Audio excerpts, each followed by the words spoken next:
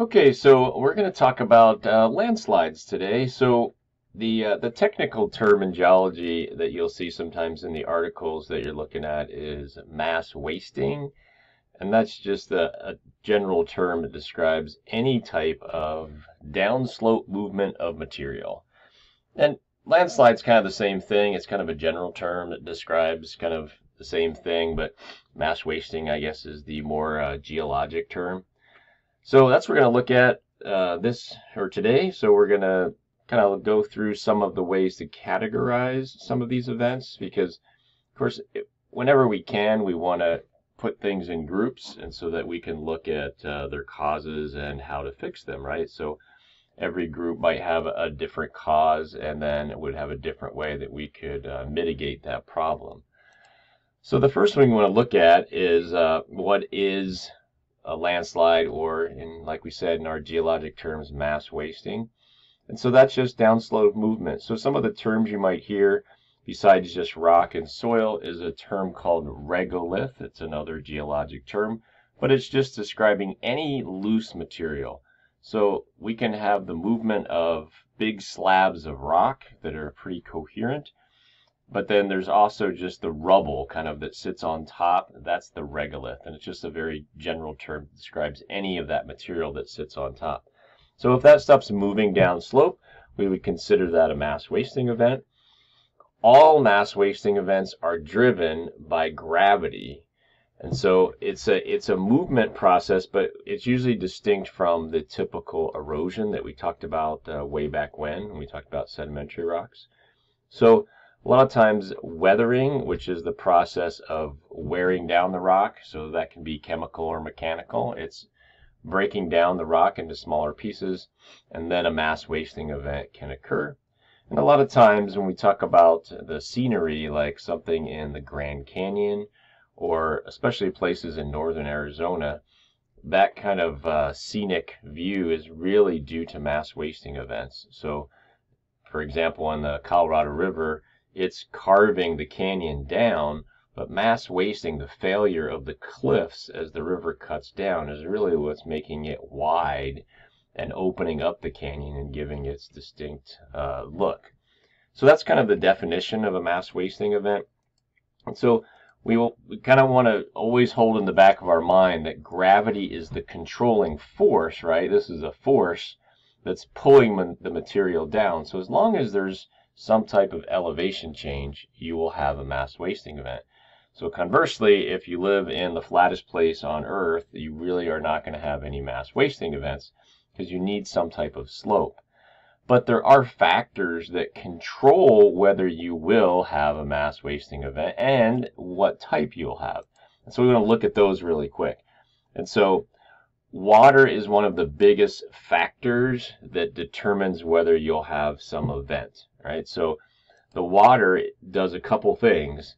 So it actually adds weight to the slope because we know that if you carry around a jug of water, it's pretty heavy. And the other thing is that for loose material, the water is getting in between the particles and it actually reduces the friction. So if you have some type of material that's piled up and it's dry, the little pieces are actually in contact with each other and there's some frictional force there that's resisting motion. But if we add some water, it kind of acts like a lubricant and it reduces that friction. So those pieces can slide a little easier. So with the addition of the weight and some water, we can cause the material to move. And so rainfall, heavy rainfall, is one of the big triggers for mass wasting events like that. And this is kind of one of the reasons, the added weight and the reduction in internal friction. Another factor that influences whether you'll have an event is the steepness of a slope. And so the steeper the slope, typically, the more unstable that is. And so that can be from natural causes. So a lot of times, if we look at, let's say, the California coast, it has steeper cliffs near the beach a lot of times, and the waves are crashing against the bottom of the cliff, and they're removing material, and that causes the angle to steepen, and then that cliff becomes unstable, and a lot of times you can get a collapse event that way. And sometimes that's human derived. We build roadways or cut into mountains to build structures or houses, and when we do that, we modify the slope. And if we make it too steep without any support, then we can have a failure event from that cause, right? Let's see. Another factor that we want to kind of consider is vegetation. And so vegetation typically adds stability. And so depending on the type of material you'll have a variety of vegetation, but usually it's holding the soil and some of the loose material in place because the roots of the trees or plants or grass are actually supporting that. And so a lot of times after wildfires, so California is notorious for this, they'll have wildfires which will basically decimate all the vegetation. And then, of course, months later, they'll get the rainy season, and without that vegetation there, then their second hazard that comes along after the fires are these big mudslides that they get, because the material doesn't have those plants to kind of give it the support. So vegetation is a big deal when we look at slope stability. We also, of course, can't forget geology. This is a geology class, so you want to look at the type of material that's available on a slope. So there's certain material that has some strength to it. So if you look at the Grand Canyon as an example, sometimes you'll see really steep cliffs there, and sometimes you'll see kind of more gentle cliffs. And a lot of that is dictated by the rock strength. So usually sandstones and limestones are very strong and resistant to weathering, and they form steep cliffs. And muds and siltstones are weaker, weather easier, so they fail more often. They tend to form slopes. So that's one factor that geology can give to slope stability. The other is the angle of the bedding. And so we know, because we studied earthquakes, that layering of rock is usually horizontal, but when there's earthquakes, we can tilt those rock layers. And if the rock layers are actually tilted the same way that the slope is, it can allow for them to slip and slide along their bedding. And so in this little image here, you can see that the rocks are actually tilted, and on the right side, the rocks are tilted the same way that the slope is. And this is actually a diagram from a failure that happened, I believe this was in Italy, where the beds were sliding where they contacted each other because there was a weakness there. So there was a lot of rainfall, and it just slid along that contact, and they slid into the valley here. Where you can see on the other side of the slope where the actual dip of the beds is the opposite direction. It's almost perpendicular to the slope. That slope would be much more stable just based on the geology. So we want to definitely look at the geology when we're assessing slope stability. And then here's that term I talked about, regolith. So this is just almost think about the amount of soil or rock that's sitting on the hard bedrock. So this comes into play more for places that are a little more humid. So probably like the east coast of the U.S. would have more regolith, right? A thicker amount of soil or sediment because it's more humid back there and their erosion and weathering rates are a lot higher. So they'll develop a thicker soil. The more soil that's there, the more material you can move. Out here in Arizona where it's really dry, we typically don't have thick soils.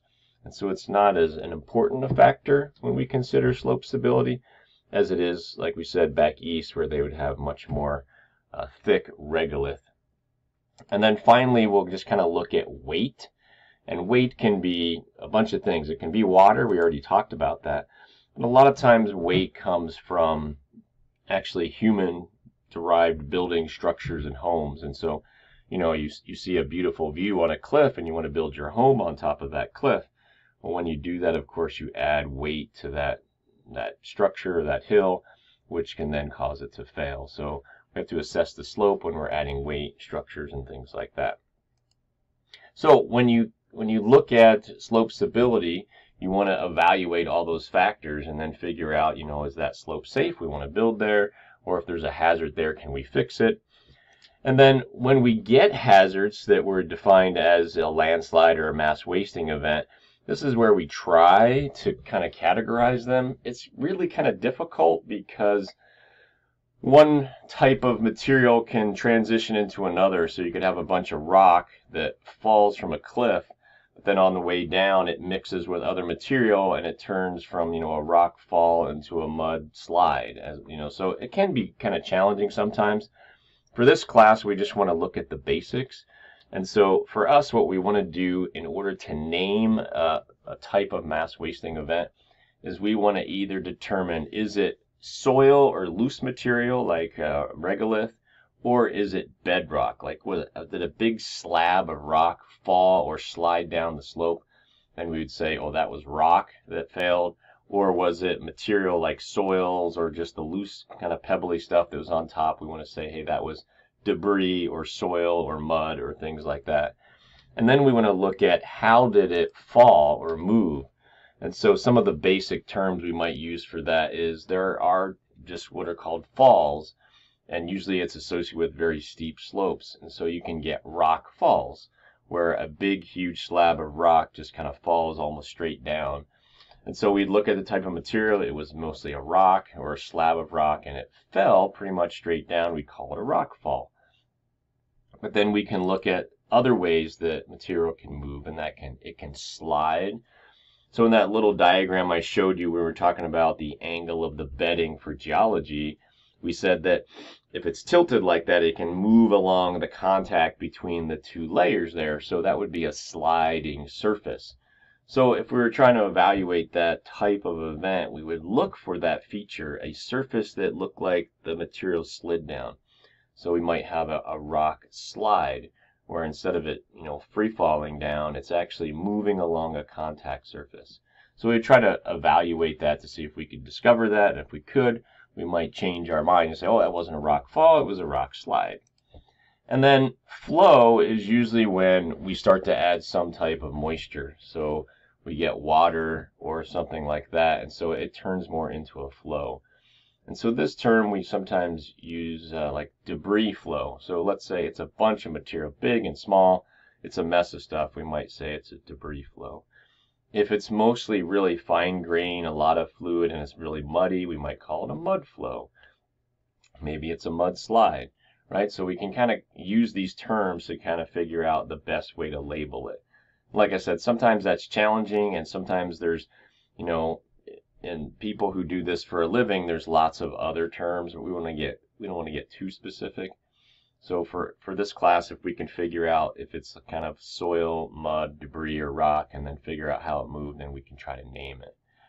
And then each of these has a different rate of movement, and so we're just going to kind of name the two end members of movement of material. So the fastest is what's called a rock avalanche, which is fairly rare. And the reason it's given this unique name is because it's usually when rocks, so these big slabs, fall great distances down steep slopes. And the fact that the mass of material moves so fast, when it impacts the ground, it actually creates a cushion of air that supports it and reduces the friction without any water. And these things move down slope at hundreds of miles an hour, and because they have that velocity, they can travel great distances. Now, this is something that typically happens in really high mountainous areas, and usually without any water, and so that's how people identify them as rock avalanches. And then we get something called creep, which is the exact opposite, something that happens super slow, almost imperceptible. So sometimes that's due to the type of material. A lot of times it's due to the steepness of the slope. So if it's not very steep, we're not going to get a lot of acceleration. So things slowly inch down slope. Maybe it might even be a couple inches a year. But given enough time, it can do some damage. And we have some keys to kind of pick up, and identify creep. And I'll show you some pictures of that. And so if we're looking at some, just some imagery to get an idea of these different types of falls and naming these features, you can see a lot of times where you have these steep slopes, you have this slope of material, sometimes called a talus slope. But a lot of this is multiple events that have occurred over long periods of time. And these would be probably mostly just rock falls. And they might be big and small, but they accumulate this massive material at the base of the cliff there. In other cases, we get stuff like this, where we would look at some of this material and say, I don't see big rocks here. It looks a lot like soil or regolith, debris, maybe mud. And so we might call these, mud flows or debris flows or something like that. And then let's see. So when we put all this stuff together, here's a few of the terms that we'll kind of see in this class. So we're trying to look at the type of material and the type of motion as best we can determine that. And so we can look at, you can see the names there, rock fall, rock slide. We mentioned the rock avalanche. We mentioned mud flow, debris flow. Slump and earth flow, same thing. They're sometimes hard to pick up the difference between like an earth flow and a mud flow, but we can do our best to kind of figure that out. And we talked about creep as being one of the slower moving mass wasting events. All right. So let's see what else I got for you. So let's just run through a couple and I give you some images in case you're a little confused about how to identify some of these. So, rock fall is pretty straightforward. It might look something like this, where it's large slabs of bedrock that are moving down slope. As straight as you can. Obviously, they're going to impact and break into small pieces, but usually no water involved and things like that. And so a lot of times they'll leave a big scar like you see here on the left. And so that's one way to tell there has been an event, because of course we'll have a large slab of rock peel away here, impact the ground, shatter, and move down slope at a relatively fast speed. And of course that's going to take out any vegetation in the area, and so it'll leave a big scar there, and it'll help us identify it, let's say, if we hadn't seen the event. And then the rock slide is where we would look for a particular sliding surface. And in this little diagram you can see the tilted layers here. Each of these layers represents a different rock type, and we would argue that where the different colors are is what's called a bedding plane, and that usually can be a weakness, where those two rocks are in contact with each other. A lot of times water gets in there and it can loosen up that contact. What we talk about water doing, it reduces friction and it allows the rock to slide on a specific surface that I can identify. So we call that a rock slide. And it can slide for a variety of reasons. The most common would be the bedding here where we have layers, but it can be from fractures or joints, or in some unique cases, certain rocks like metamorphic rocks have a weird texture that are kind of linear like bedding planes. It can slide along, but any sliding surface that you can identify in the field, we would look at pictures and pick it out. We would definitely want to put that into a slide category. And an example of a rock slide is this slide here that occurred in Wyoming in 1925. It's called the Grovant, I think, I'm probably mispronouncing that, but you can see the river name here. Slide is the type of slide. And it occurred because of extra moisture and snowfall and things like that. But you could see that the tilted layers here also played a role in the slide here. And so it was able to slide along a surface that we can identify. So we would call this a rock slide. It slid down and it blocked the river here. And then, of course, it dammed the river. So it created a big kind of lake behind it until that temporary landslide dam failed. And then there was a subsequent flood that did some damage and killed some people. So that was not a good thing, of course. But it is an example of a rock slide because we can identify the surface on which the material slid. And then the rock avalanche was the one we talked about where it can be the most kind of devastating because it's distance that it can travel and the speed at which it travels. And you can see, of course, unfortunately, there's some events in the record that are kind of deadly that we can point to, and here's one where there's a town here in the valley. And there was an earthquake that triggered a large, massive rock fall up in the mountains here, and this rock avalanche moved down the canyon wall super fast and came out into this valley here and kind of took out that whole town. The other one that we haven't really looked at too closely is called a slump, so I'll show that to you here. So it's kind of like an earth flow, where you have usually some type of mud or sediment that's moving. And so the same thing here, this is what geologists do. They would go out in the field and they would try to look at it and determine how it failed. The big thing here is a lot of times you see these little scarps that develop. They almost look like a fault happened where there was some movement. but there's a little curvature to the surface that slips here. So you get this scarp, you get this little toe of material that oozes out here, and you have this, what they're going to call like a rotational surface. And if you can identify those things, then we would say, yes, that's a slump. Now, if you looked at that in the field, or we're looking at pictures and you're like, yeah, it looks kind of like an earth flow or debris flow. For us in this class, that's probably close enough. But if you look here at this image, so here's a real life image, the things that are kind of giving this away are those scarps that you see that the arrows are pointing to. So this block kind of slipped down and rotated a little bit. And although I can't see the rotational surface, I can see that the material is actually not flat anymore. It's kind of rotated. And so that would be an indication that this would be a slump. Or we could look at something like this. This one's been weathered a little more, so some time has gone by here, but it's a similar feature. And then let's see, if we wanted to look at some debris flows or mud flows, they would look something like this image here, and this is where we're introducing lots of moisture here. So they'll travel farther because they have some moisture and they're more fluid. They can be lots of small pieces, like a mud flow, or they can be debris flows where they're carrying a little bit of everything, big boulders and things like that. We did look at a little bit of this when we talked about volcanoes, right? A lahar is a mud flow that is coming from a volcano, and that's a specific type of mass wasting event. And usually there's water involved in that, and it's just taking the loose cinders and material from volcanoes. And so it's definitely associated with a volcanic activity. But obviously, like in California, we said you strip off all that vegetation from fires, and that soil is just hanging in there waiting for some moisture. And then when we get rainfall, we get these mud flows like that. And then I talked about the earth flow. You could see a little bit how it's hard sometimes to differentiate this from maybe an earth flow or a mud flow, and that's okay. But it is a term that's brought up, and usually, like we said, a thick soil here, usually it's not moving very fast, and so it's not a one-time event. It's a slow kind of movement that you can see. Some other examples of earth flows like this. And then the creep is the one we talked about being the super slow one.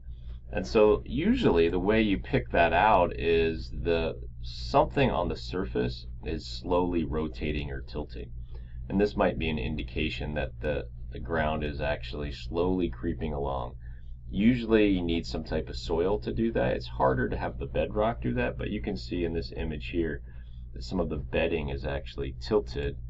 But we might see something like this. You might have seen trees that are curved here, and the reason they are is because the soil is actually creeping down slope, and the trees are being pulled down slope, and they're trying to grow straight up so they can get the most sunlight, and you kind of get these bent over trees, an indicator that creep is occurring. Or even something like this, where you put up a fence on a slope. It was pretty straight when you put it up, and now it's slowly being pulled over, and that's because the soil is slowly moving down slope, or you just did a horrible job of putting the fence in, either way. But this is that really slow mass wasting event. So what we want to do as geologists is evaluate slopes. And so one of the things you're tasked with as geologists is a lot of times people want to build in some area, and so the geologists will go out and assess the slope stability. And so they'll make maps and they'll look at certain factors to determine if you can build in this area. And so you can kind of look at some of the features here. And so this little diagram to the right is showing a very simplified version of part of the slope that's what we call the driving mass, which is material that's being pulled down by gravity. And then at the base here, there's a part called the resisting mass. Now, it's not just the mass itself, right? It's friction, and it's some other factors, the steepness of the slope. And so we want to evaluate some of these factors and see what's happening here.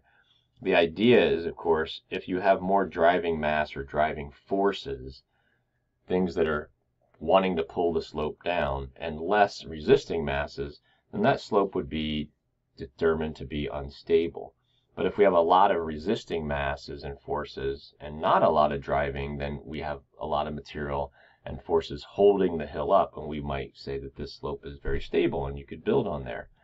But any modification to those, which sometimes humans do, can tip it in one way or the other. So unfortunately, a lot of times we remove material from the base of the slope because we want to build a road there. Well, that's taking away some of these resisting masses and forces.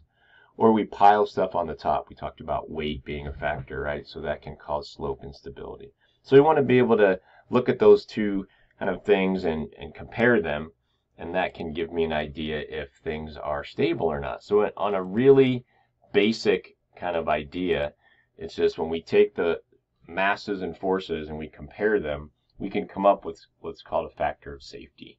And really what that is like we said, comparing them. So resisting forces divided by the driving forces. So if you have a big number up top, then you're going to have a larger number. So a number greater than 1, it's stable. But if you have a very small number up top and a big number at the bottom, you're going to get a number that's less than 1, and that would be determined to be unstable. So just kind of very basically how we would calculate slope stability in the field, but you're taking a lot of data there, right? You know, you're taking in slope and the length of the area that's sliding, and you're looking at angles and things like that. So it can be pretty complicated. And so you can get into some math here and you're doing angles and all that kind of stuff. But as a general rule, we're just going to say we're comparing these overall forces against each other to see if something is stable or not. And so we talked about one of the ways that we can reduce the hazards here, right? So we also want to be able to protect people is to make hazard maps, which we do for lots of things. We make flood hazard maps and earthquake hazard maps and we make landslide hazard maps. And so geologists go out into the field and look for one old mass wasting event, something that might have occurred in the past. Can we identify that? We look at slope steepness, you look at geology, you look at vegetation, right, types of material, and you take all those things into consideration and you try to find where the most stable places are, where the unstable places are, and it can determine whether you can build in different areas or if the area has to be modified so that it can be built. And so some of the things we can do to make slopes more stable is really to look at all the factors that we talked about at the very beginning of the PowerPoint and say, how can we change those factors in our favor? And so one of the big things is get water off the slope, because we know water is a big factor for causing slope failure. So in this instance here, in order to make this slope stable, you can see there's a pretty massive undertaking, but they put in these big shafts in the slope, and then these horizontal drain pipes, so that when it rained, the rain went down these shafts into the pipes and pulled the water off. We want to lower the water table here and any water that's in the slope, because we want to reduce the weight and we want to get rid of that water in between the grains that we talked about that reduces friction. So we can do that with wells, with drains, anything like that. In some cases it can be really simple. You might have seen this little concrete thing sometimes driving on the freeway in Arizona. You'll look over and see that, and really it is a way to get water off the slope. Now, it's not covering the entire slope, but when water hits the top of this slope up here, it's kind of funneled into this little culvert, and then the water can rush down the side there, and that means less water sinks into the ground, and it's a way to get some of the water off the slope and make it more stable. In other cases, we can actually put some material on the surface that's impermeable. If you remember that term from our groundwater, where the water can't penetrate, and so it's another way to keep water from being soaked into the ground, and that way it'll just flow off, and then we can control the amount of water entering the sediment or soil. The other thing we can do, so that was kind of our water control. We said that slope steepness is a factor. Well, let's change it. So we can change it by with just cut and fill. So if it's practical, you can take a steep slope and make it flat. So we cut off some of the top, we add it to the bottom, we've reduced the slope angle, and we've made it more stable. Other times we do some type of benching if it's not practical to remove all of the material on a slope. Right? You can just cut it back a little bit. The benching reduces the slope angle and then has a place for debris to kind of collect before it hits the bottom there. And that can be done in a couple ways. But it's really just to reduce the slope. we can add some support to slopes. So this example here is more for small slopes and failures where we could build some type of retaining wall or cement wall. So sometimes you see structures like this. It's basically holding back the soil here. Not going to last forever because over time that wall probably fail, but for a short-term solution it'll work. So retaining devices like that, or sometimes what we'll see is a stack of these little caged rocks here called gabions. It's really just building a wall like we saw in the previous image, except because this is just filled with rocks, water can penetrate through there. That's a good thing, right? If water gets in our slope, we want it to flow out the front of our wall so we can get water out of the slope. So it's kind of doing us two kind of things. It's giving support, and it's also allowing water to get out that way. Let's see, what other ways? So as you drive up Flagstaff, going up toward through Black Canyon City, you sometimes see this wire mesh fencing here, some type of support that's holding some debris onto the cliff so it doesn't come down onto the roadway. Or even there's places where we spray some type of concrete onto the surface there. And here they're doing that on the left, and on the right they're adding some reinforced, some rebar, spraying some concrete, so it's just giving it some strength. It's adhering to the rock itself, and that can reduce weathering and hold some of the material together. More we have. So when they were working on the bridge for the overpass for the Hoover Dam, they were running into some rock that was highly fractured, and so one way that they held the rock together was with what are called rock bolts. They drilled in through the layers, through the fractures, and they basically bolted all the pieces together. And in certain situations where you have that condition, rock bolts can be a way to kind of secure and hold those things together. So these are ways that we can kind of manipulate the slope to give it some strength. And like I said, mostly it's by looking at those factors, trying to figure ways we can reduce some of the factors so that the slopes are more stable. And then the last thing we'll talk about really fast toward the end is some triggering events. And so usually there's a handful of things, and some we've already talked about, but certainly some type of shock. And of course the biggest one is an earthquake, but you can get it from explosions and things like that. Even something as crazy as, a big truck moving by, if a slope is right on the edge of becoming unstable, any type of shock can trigger the failure. And so we certainly have examples of where earthquakes have caused landslide events. So we know that some hazards trigger other hazards. When we talked about the Alaskan earthquake in 1964, we know that there was a lot of soil failures there. And so that triggered the movement of the soil. Those were technically mass wasting events that occurred right near the coast there as the material moved down slope. And that was triggered by the earthquake that happened in 1964 in Alaska. And there's some images from that. Of course, if you have homes on that material and it starts moving, right, your home's not going to be happy. And then there's another example of when we talked about a rock avalanche. That event that I showed you was triggered by an earthquake. And so here's another viewpoint of that. And you can see how far this material moved down slope here. But there was a large earthquake that basically allowed a big rock fall to occur high up in the mountains.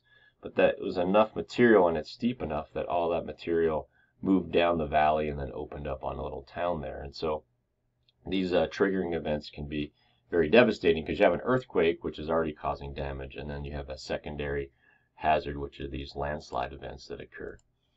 And then we talked about water being a big one, and we know that water is one of the bigger triggers because it's adding weight, reducing internal friction. So places that get heavy rainfall, and that occurs a lot, like monsoon season, places in India get this, where seasonally they have just tons of landslide events because lots of water rain is falling, and that they get so much that the soil can't hold it, right? And so you get a lot of failures from just excessive rainfall. This can be caused by other factors too, but there was this example here in Italy that I've mentioned a couple times. This was this idea that the geology was playing against it here, but the trigger was the rainfall. And so the geology allowed to move along that sliding surface, remember, between the contact of the two layers.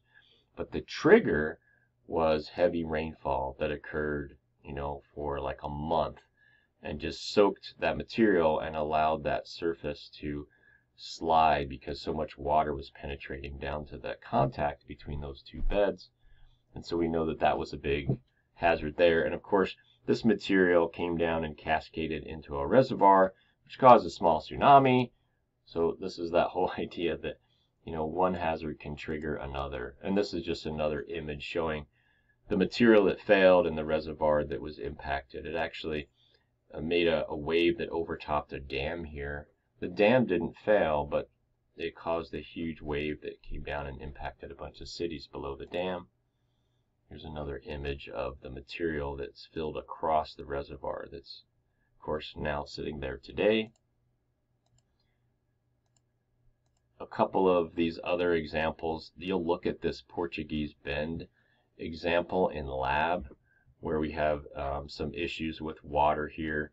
And, some of it is due to no city water and having water wells and things like that that might have impacted how much water was seeping into the soil here. And there was some structural issues there, the geology side of that. So when you get into lab, you'll kind of look at what happened here and try to figure out who might be at fault here, whether it was the homes that were built there or the city. And then finally, the last one we'll talk about for a trigger was volcanic eruptions. So we did mention that. We talked about mud flows, but this happens numerous times when there's big volcanic eruptions. One, because it's a large shock event, of course, and there's material, but a lot of times eruptions cause melting of snow or glaciers that sit on top of the mountains. And of course, that's a water source that mixes with debris, and then we get debris and mud flows that move down slope. And of course, volcanoes are already steep slope, so a lot of factors kind of line up. So a big trigger is these eruptions like that. And I know we mentioned this briefly, but when we looked at volcanoes, talked about lahars, this Nevada del Ruiz was a prime example of how a small eruption created a huge mud flow because there was a glacier sitting up on the volcano. And it melted and it moved down slope, mixed with all the material. And even though the town was relatively far away, 15, 20 miles away, it was still impacted by a large mud flow. And so things like this can be potentially avoided by creating these hazard maps we talk about and, letting people know that there is a high risk there. And although that was attempted in this area, it was not done very well. So that's kind of the overview of all of our mass wasting landslide stuff. So you want to be able to remember the factors that are controlling slope stability, understand how they affect slope stability. We want to know about how to label different events by looking at the material and the movement. We want to look at how to mitigate some of these problems. How do we make slopes more stable? And then you want to remember the triggering events that are also playing a role into whether there'll be a mass wasting event or not. And as always, if you have any questions or you are confused about some of the content in the PowerPoint, please don't hesitate to contact me.